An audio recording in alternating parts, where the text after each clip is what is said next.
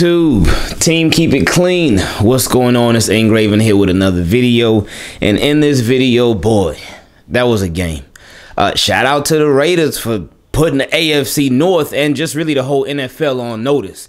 They took care of my Ravens last week in a crazy overtime game. They took care of Pittsburgh this week, and which was still a crazy game, not nearly as crazy as last week, but it still had a lot of drama in there.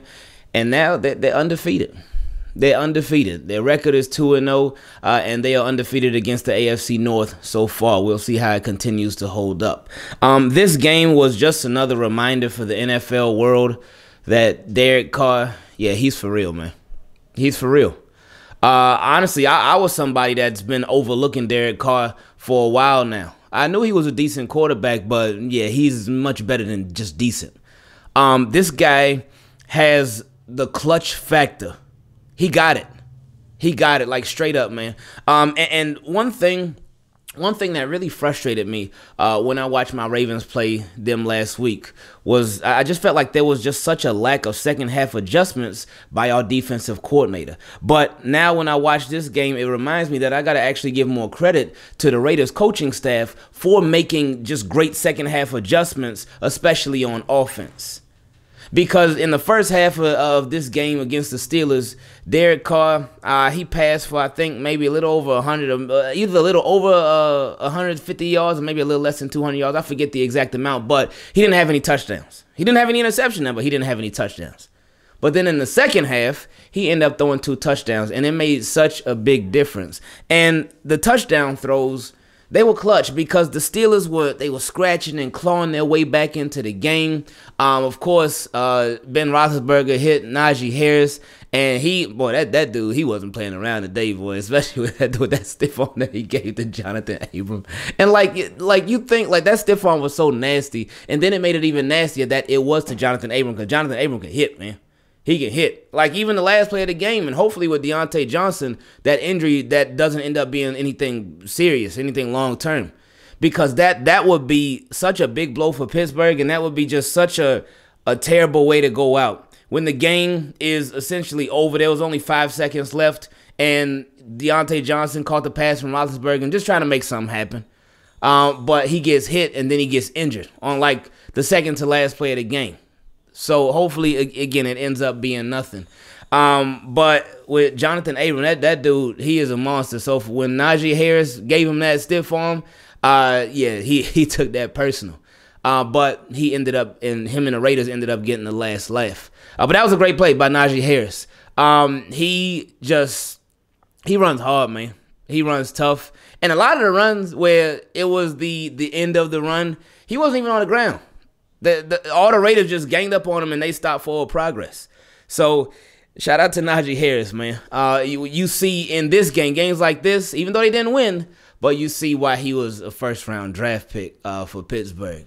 Now, Derek Carr, while the Steelers, they were clawing back, and the whole Trey Turner thing, I'm not sure what happened with him, because it had to be something bad, because the way how heated he was upset. Like, you could tell, like, this dude was hot. I don't know what happened. We all did see the whole spit. He kept going back, and he kept going back, and he kept going back. Then finally he went to the sideline. But it had to be something. Like, them Raiders had to do something, because for you to get somebody to spit at you, that takes a lot. And not excusing the spit at all. Again, we don't know what happened.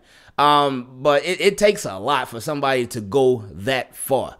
But he can be expecting a nice little letter in the mail from Roger Goodell, so we should probably hear about that probably by Thursday, Friday at the latest. But with to close it out, that touchdown pass to Ruggs, man, that was beautiful. And watching it live, Minka Fitzpatrick, and it makes sense why, but he was watching Darren Waller. He was watching Darren Waller, and Derek Carr read that. He knew that, and he held him. He held him with his eyes. He's like, okay, you going to watch Darren Waller? I'm going to watch Darren Waller too, but I do see Henry Ruggs getting ready to burn his cornerback up top, and he's getting ready to burn you too. So he threw the perfect pass, and then with that pass too, my favorite part about that pass is that he had a rusher. I think Steelers might have blitzed the cornerback, but they blitzed somebody, and that rusher was right in Derek Carr's face. Derek Carr stood there, stood in the pocket, didn't move, didn't flinch, didn't get scared. Oh, I got Ruggs? Okay, let's go. Launch it to him, perfect pass, hit him in stride to where Ruggs didn't need to slow down. Because had Ruggs had to slow down for that pass, then it could have ended up just being a completion instead of a touchdown. Or the Steelers cornerback could have ended up catching up with it and knocked it out. So much stuff could have went wrong on that play. But the fact that Derek Carr stood in the pocket, made the perfect pass, and Henry Ruggs obviously caught it in stride and ran for a touchdown, that it was just a perfect play. And that stretched out that lead. Now, when we talk about coaching, because coaching is huge, man. For Steelers, it technically kind of worked out, but really in the long run, it didn't. I had questioned them in the fourth quarter. They were down by 9 points. First down, second down, third down. They end up getting a total of 9 yards through the first 3 downs. And it was 4th and 1. And how much time was left? I want to say maybe 7-8 minutes, something around. I forget how much time was left. But it was fourth quarter. You're down by 9. You're down by 2 scores. And this Raiders offense, why they haven't been scoring so much, they still been pretty much controlling this game. And Steelers punted the ball. I didn't agree with that. And again, like I said, they ended up stopping the Raiders. On the following drive, the next Raiders drive, they forced a 3 and out. But still, that clock kept going. So you lost a lot of valuable time. So I didn't agree with that move. And if you agree with it, I can understand why. Because, again, like I said, they still got the ball back. And if you disagree with it, I can understand why. Because, again, they were down by multiple scores and the clock was ticking. Now, for Raiders, when they really closed it out, like their last drive, they ran the ball, I think, on first down. I love how they didn't do the predictable thing. They didn't do the obvious. Nowadays, teams, to really kill the clock, to end the game, teams are throwing more now than ever. Because, it's a passing league and whatnot, like they always say. The teams are throwing that ball now more than ever. But I just loved how, to close out this game, they ran the ball with number 31. I forget what his last name is, but they ran the ball with 31. Got a couple yards. Okay, cool, whatever. But then I think it was second down. Derek Carr snapped the ball, dropped back, and hit Darren Waller. He threw to Darren Waller. And I'm like, whoa, these boys, these are big boys. This is a man's game right here. They ain't playing no little boy football, man.